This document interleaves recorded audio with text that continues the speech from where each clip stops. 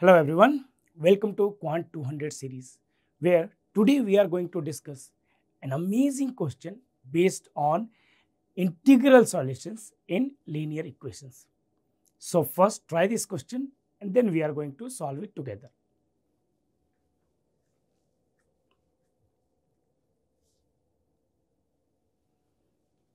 Okay, let's try this one.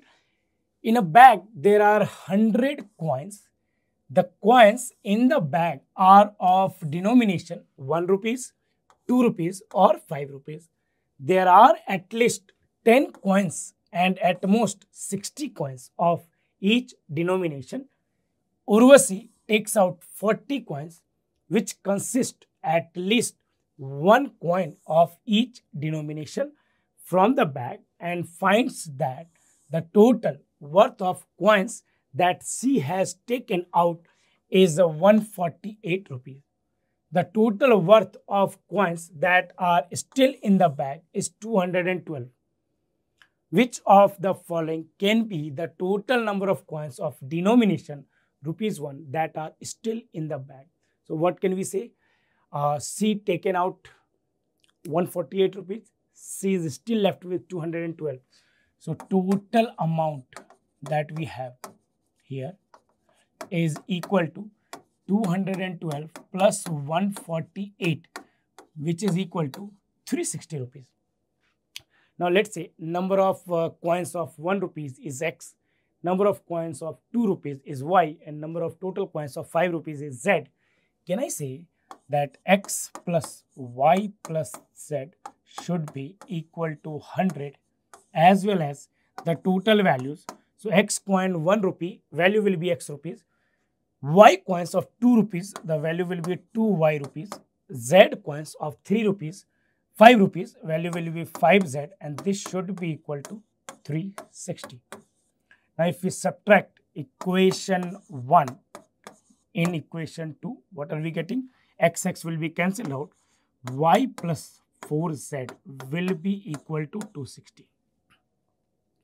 Now minimum is 10, right? If I am putting minimum 10, which is equal to 40, z is 40, then y will be equal to 220, which is not possible because x plus y plus z is 100. So let's start with maximum values. What we can say about x, y and z here? The maximum value of z that I can take is 60, at most 60 coin. If I am taking z as 60, this will become 240. In that case, y will be 20. X plus y plus z is 100. Can I say x will be 20 as well? Now, we can reduce the value of y, value of z with the coefficient of y and increase the value of y with the coefficient of z. This is the nature of the values of the variables in integral solutions. So if I put next value of z, which is 59, y will be 24 and x will be 24 plus 59 is 83. This will be 70. The next value, this we can take 58. This will be 28 and this will be 14. Then again, the next value we can take here is 57. This will be 32 and this will be 11. Now, can we go beyond that? No. Why? Because if you are taking z is equal to 56, y will be 36 and x will be less than 10, which is not possible because at least 10 coins are there. So there are 4 possibilities, 4 combination possible where sum of all the coins is 100 and their values is 360.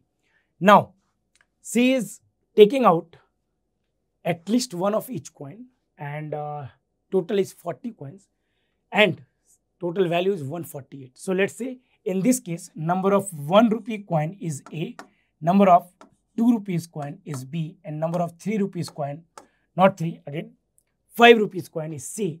Then total number of coins should be 40. Let's say this is our equation 3. What will be the total values? A plus 2B plus 5C is equal to 148. This is our 4th equation. Now once again, if I subtract equation 3 to equation 4, what are we getting? we get B plus 4C is equal to 108, right?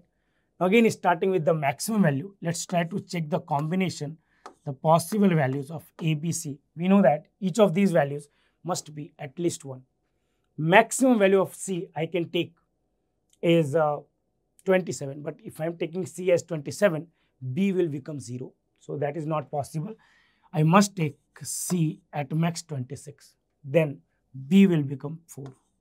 26 into 4, 104, B is 4. Total is 40, so A must be 10.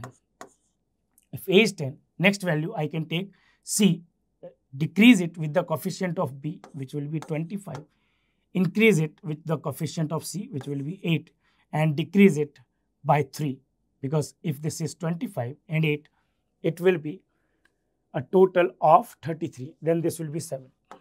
This value is increasing by 4, this value is decreasing by 1, 4 minus 1, this value will keep decreasing by 3.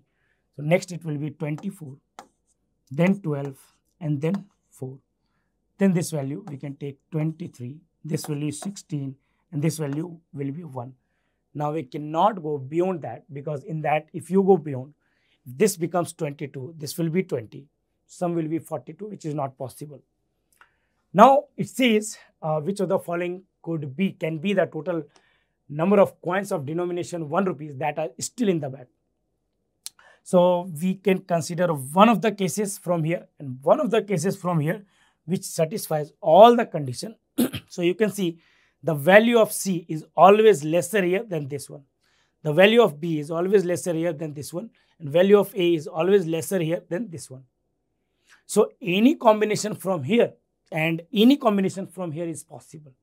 What could be the total number of coins of denomination 1? See, it could be 20 minus 10, 10, 20 minus 7, 13, 20 minus 4, 16, 20 minus 1, 19. Similarly, in all the cases, we will have to check. But do we need to check like this, or should we go by the options? Let's try to check if one value out of these 4 and one value out of these 4 gives us a difference of 9, because this is the total, this has been taken out. 9, 20 minus 9 is 11, there is no 11 here. 17 minus 9 is 8, there is no 8 here. 14 minus 9 is 5, there is no 5 here. 11 minus 9 is 2, there is no 2 here. Next option, 17, 20 minus 3, no 3 here. 17 minus 0, that is not possible. 14 and 11 is always not possible. Now consider 11. 11 cannot be left. If we check in case of 11, 20 minus 9 should be 11, not possible. 17 minus 11 will be 6, no 6 is here. 14 minus 3 is 11, there is again no 3 here. 11 minus 11 is 0, which is of course not going to happen. 13, 20 minus 13 is 7. Is there a 7? Yes, this is possible. Then there are multiple cases possible, like 17 minus 4 is also 13. 14 minus 1 is also 13. So there are multiple cases possible where number of coins left in this bag will be 1 rupee coin will be 13. So our answer is option D.